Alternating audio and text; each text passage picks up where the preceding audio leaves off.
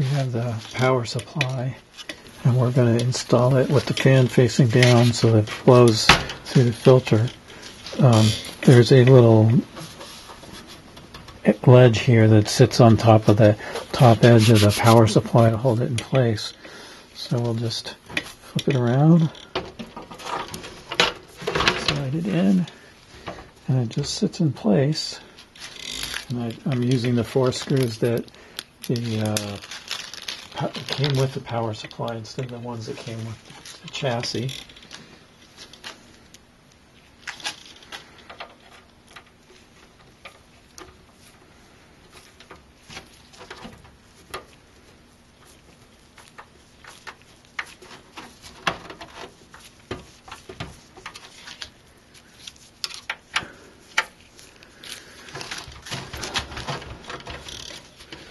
Feels pretty good, a little loose, but maybe my screws aren't fully tightened. Yep.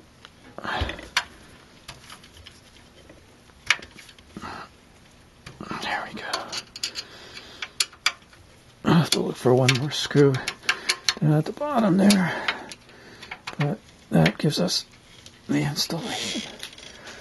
Okay, so we've installed cables into the power supply. So the red ones are for the GPU, and they'll go to the graphics card. And we have 2 cables for a CPU. And we have a peripheral cable that has the Molex connector on the end, and that will go to the connector at the bottom, the power connector at the bottom of the motherboard here. The 2 power ones go at the top of the motherboard, and it's not clear that you can see them. There's one here at the end of my fingertip, and the other one here behind the heatsink from this angle.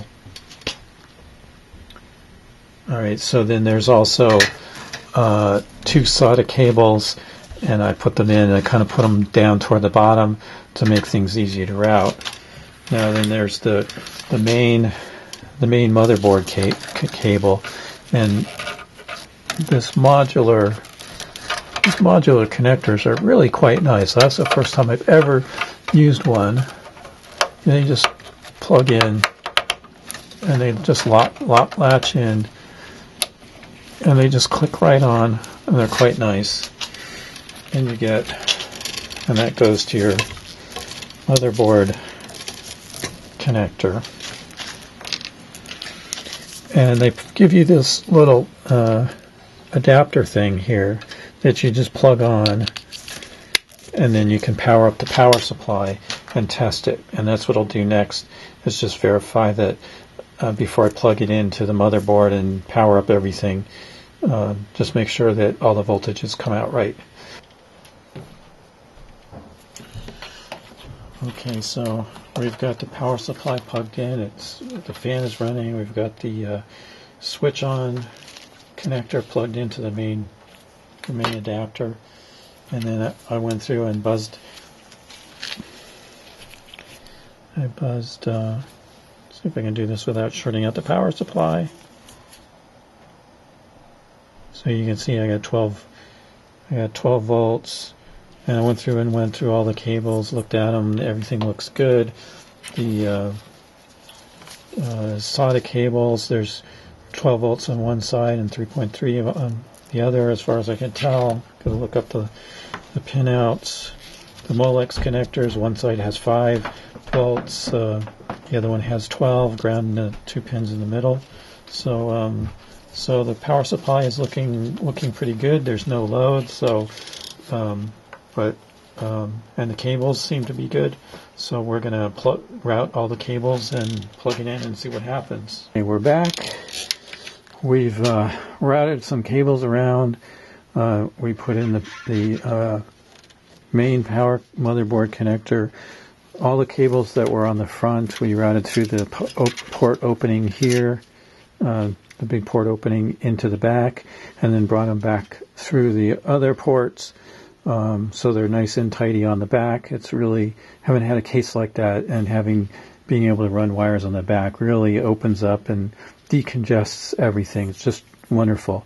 So I put the power cable main power cable here. You can see this white cable is the fan cable. There's two power cables on the top of the motherboard you can't see because of the heatsink. There's another, see if you can see the corner of it. So you can see there's also a power cable down here. It's a Molex type, and it's just sitting on top of the connector. There's three of them all attached in a row, so it's a little cluttery, but it's a short connection because most of the cables are in the back. So while I was also running the cables, we also have the power cables for the graphics card. Again, I'll try to swing this back over so you can see. So you can see they come in through one of the ports here. They stick up a little bit. I'll have to maybe dress them a little bit better so that they don't hit the cover when the cover's on. I think they're just a little high. I don't want to bend them too hard because I don't want to put too much stress on the graphics card. I might rerun them and see how if they come up this way, it might interfere with the airflow on the fan. So we'll see what we can do here to flatten those out. Maybe a cable tie or something will help. I also ran all the chassis cables. So the chassis comes with a little adapter where you can plug in the front panel switches, the power reset switch, power switch, the hard disk LEDs onto this little header, and that little header just plugs in like this here.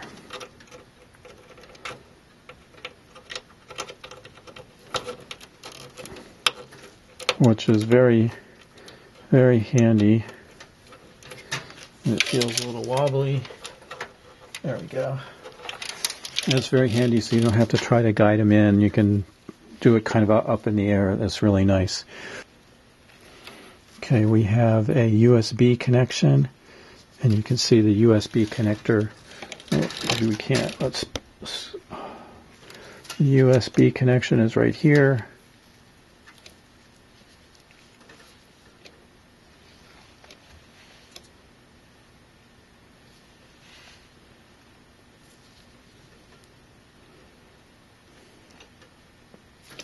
And it goes, there's a missing pin here, and so if you don't get it in right, it won't go in right.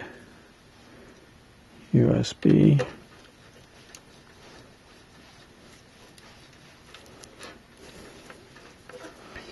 All right, what else do we have here? Okay, so now we have the, okay, so this is the USB 2, this is the USB 3, and that plugs in here.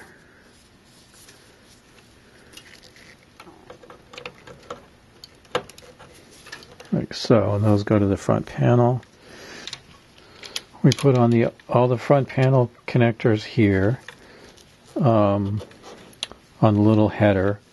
We put on the USB 2. We put on the fan on channel 2, which is right here, to cool all the hard drives. This is a USB 3 connection to the front panel. And then the last thing over here is we have the high definition audio connection, and that goes over here.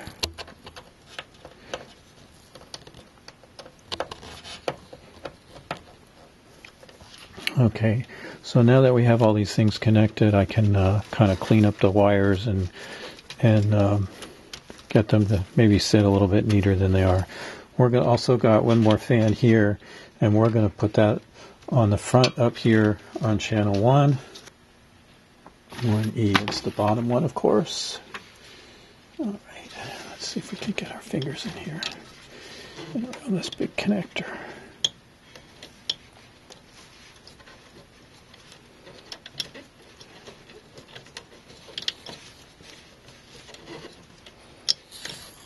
Probably should put this on first. All right.